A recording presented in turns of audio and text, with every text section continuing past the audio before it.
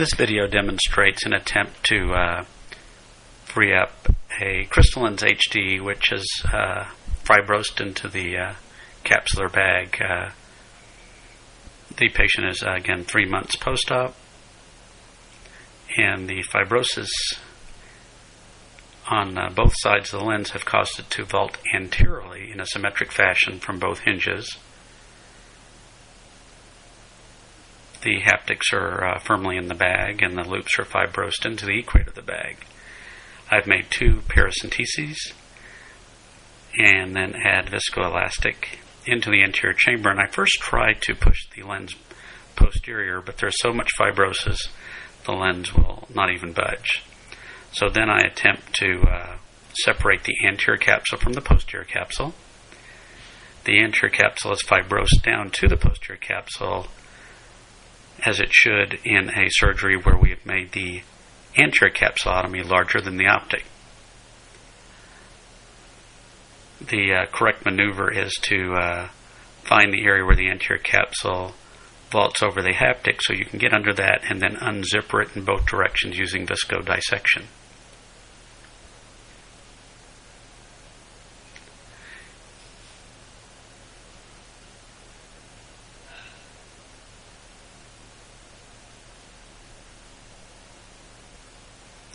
The adhesions over the capsule are very difficult to lyse, as you can see from the white fibrotic area.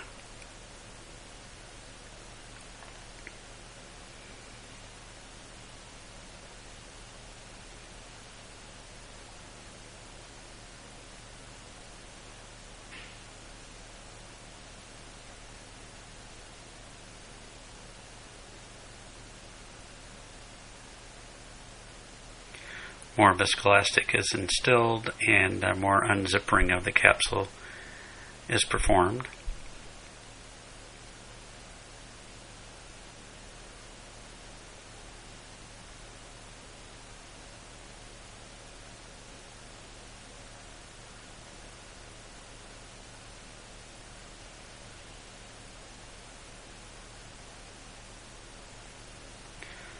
Once I have adequately unzippered the capsule, I will attempt to rotate the lens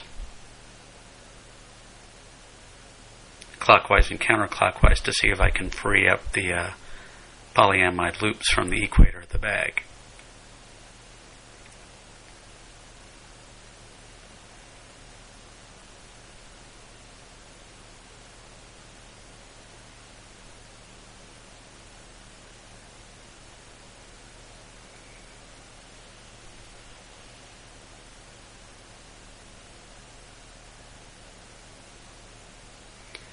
To get a better angle towards the area of fibrosis, I make a 3rd paracentesis.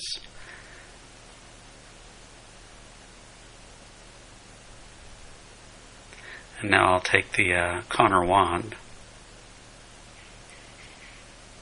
and attempt to rotate the lens. But as you can see, the fibrosis is very strong, and the lens simply will not budge.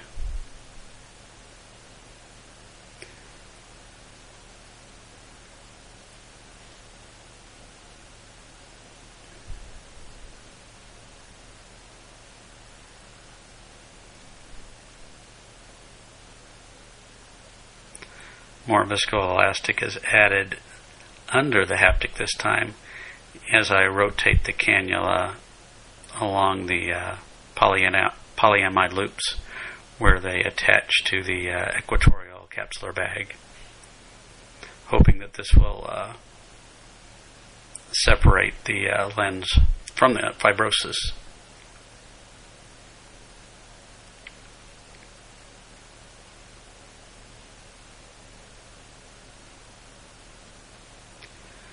Again, rotating the lens and even pulling it centrally show no let up in the adhesions.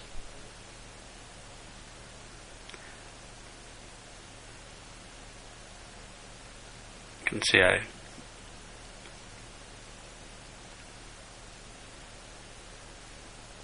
again try to push the lens posteriorly to see if we freed up anything, and the lens just pops back into the anterior position.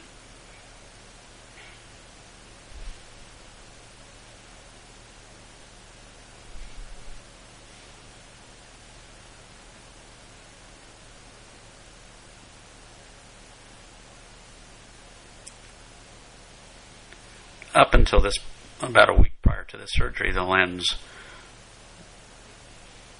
was sitting in an ideal position with 20/20 vision and J2 up close, and the patient suddenly became nearsighted. You can see some freeing up of the lens, but still a lot of adhesion. You can see if I pull the lens centrally, you'll start seeing the capsular bag pull inward, and I don't want to have any zonular dehiscence.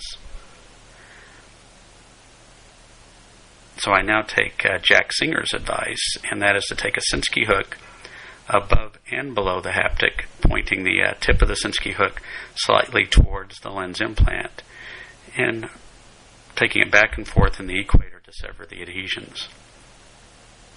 The Sinskey is sharper and tends to cut the adhesions much more completely. Now I'll rotate, and you can see now the loop is separated. Push it the other way. And now both loops are separated from the capsular bag without damage to the bag itself.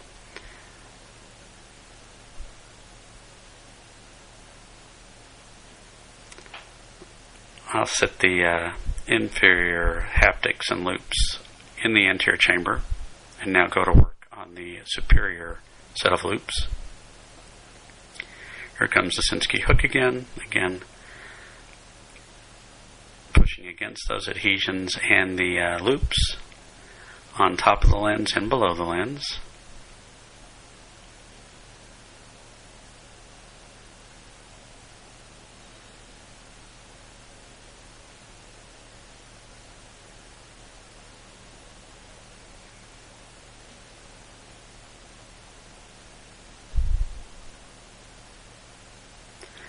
And now I'll try to rotate that lens again. One loop off.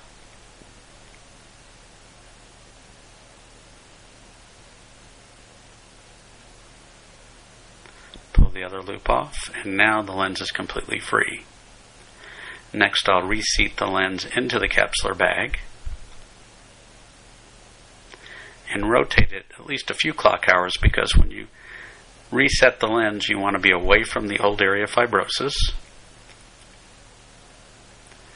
And then I'll refill with some viscoelastic and insert a 13 millimeter CTR,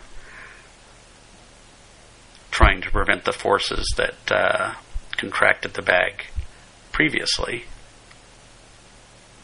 I like to insert this on top of the lens rather than under it.